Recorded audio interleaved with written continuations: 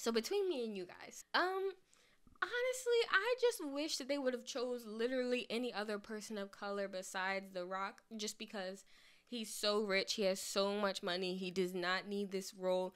There were so many other people deserving, and I know that's not usually a factor when it comes to picking a role, but when you think about the historical availability of a role like this, why aren't you giving it to someone who doesn't have opportunities typically? Why are you giving it to a Hollywood elite who could obviously do something of his own caliber? Like he could finance his own independent superhero movie situation. He doesn't need this opportunity or this exposure. Not to say that Chadwick Boseman did. He held, he carried. So I'll say absolutely nothing about that.